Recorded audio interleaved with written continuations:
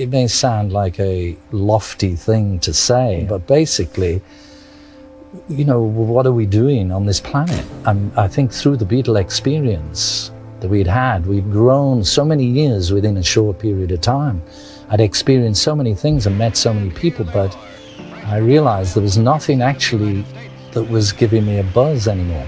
I think fame is a good thing in terms of giving you heightened experience, or at least more experience, and but then it's what you do with that, or what that uncovers. I think for me, you know, as I say, I realize I want to, you know, I just want more. This isn't it, you know. Fame is not the goal. Money, you know, although money is nice to have, it can buy you a bit of freedom. You know, you can go to the Bahamas when you want, but it's not the answer. And the answer, you know, is how to get peace of mind and how to be happy. That's really what we're supposed to be here for. And the difficult thing is that we all go through our lives and through our days, and we don't experience bliss. And, you know, it's a very subtle thing, and to experience that and to be able to know how to do that is something you don't just stumble across. You've got to search for it. Did you experience bliss on stage or in the studio? In a way, did performing put you in touch with that bliss? Well, we had happiness at times, and, you know, not the kind of bliss I mean where every atom of your body is just buzzing, you know, because it's beyond the mind. It's like, you know, it's when there's no thought involved. I mean, it's a pretty tricky thing to try to get to that stage, because it means controlling the mind and being able to transcend the relative states of consciousness, waking, sleeping, dreaming, which is all we really know. But there is another state that goes beyond all that, and it's in that state that's where, you know, the bliss and the knowledge, you know, that's available is.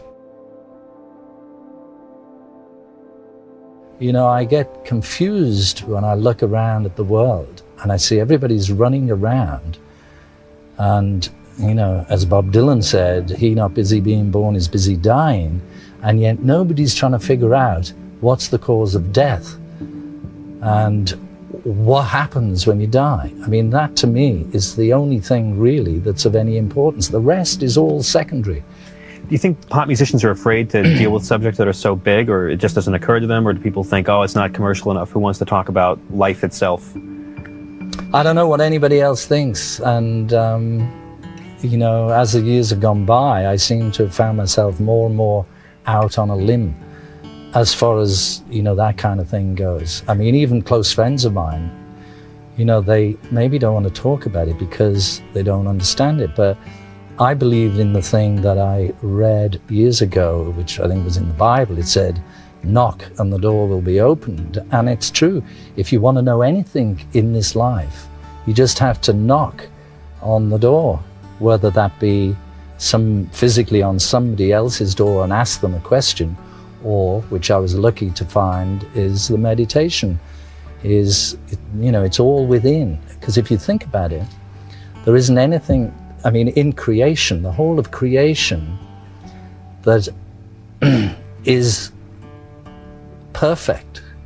You know, there is nothing that goes wrong with nature, only what man does, then it goes wrong. But we are made of that thing. The very essence of our being, of every atom in our body, is made from this perfect knowledge, this perfect consciousness, but superimposed on that is through, if I can use the word, the tidal wave of bull that goes through the world. It's cable, you can say that. Yeah, so there's this, we're being barraged by, you know, by bull.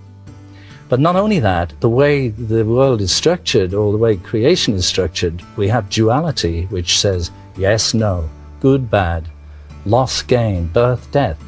And it's this circle that you get trapped in. It's like the Memphis Blues again. And that's the hardest thing to understand. What is causing both of these things? What's causing day and night, good and bad? It's all the cause, and this is the effect.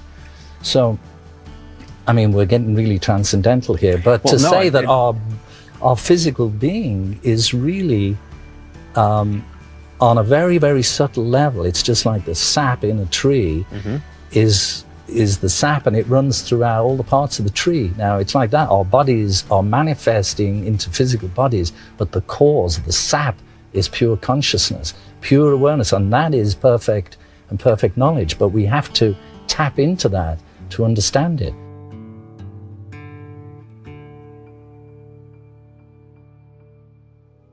You know, in England, you always get, as far as I was concerned, the left, the center, and the right, they're all really the same. They're all different shades of the same grayness. And although it was a long shot, you know, Maharishi tried to get these people formed together into a party which would be called the Natural Law Party, which was... the same Maharishi Mahesh Yogi. Maharishi Mahesh Yogi. And the idea behind it really is to have consciousness as the basic thing, because really, you know, we get in government, or we get in any situation in life, we get the reflection of our own consciousness.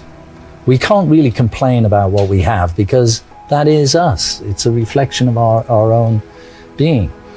Now, if we could have people who are actually conscious in a spiritual sense, then all the underlying problems to society, I mean, it wouldn't be able to change just overnight, but over a generation or two generations, you could have things where, for instance, say in England, and I'm sure it's the same here, you get disease. So you've got a lot of expenditure on hospitals and on fixing up people who have disease.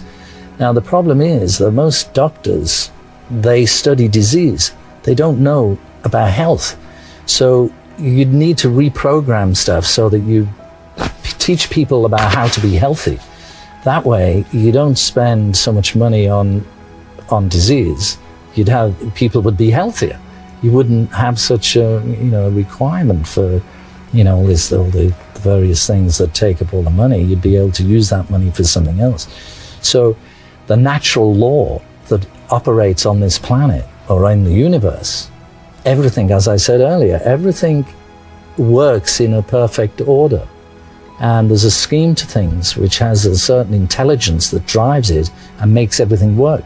Now, if we as individuals could go to that level of consciousness where we can bring it into our being, and as Maharishi Mahesh Yogi once said, for a forest to be green, each tree must be green.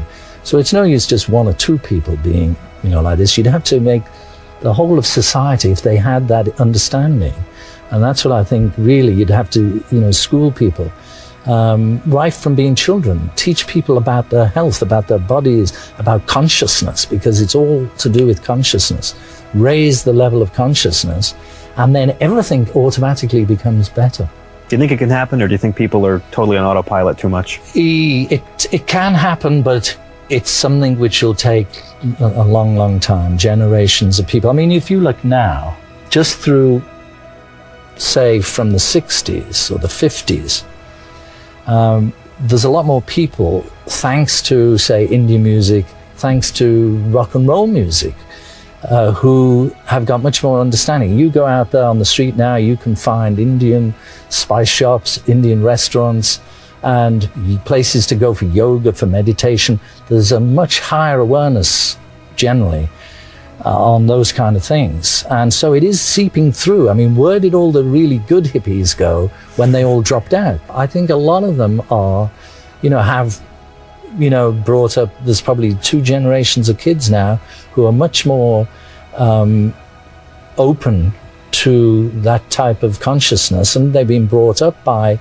you know, being vegetarian or whatever that helps the society become, you know, a much more balanced. It's all to do with the balance. You know, we've got too much extreme going on. You're optimistic. You have to be optimistic, yeah. You know, it is getting better and worse, because that's the nature of relativity. You know, good and bad, good and bad. But the individual, you know, if the individual gets that consciousness, then it doesn't matter, because in a way you can retain the balance between the good and the bad. You know, because really, good and bad are the same. They are. Yeah. It's the same sort of thing. So it's like in the middle is the safe path.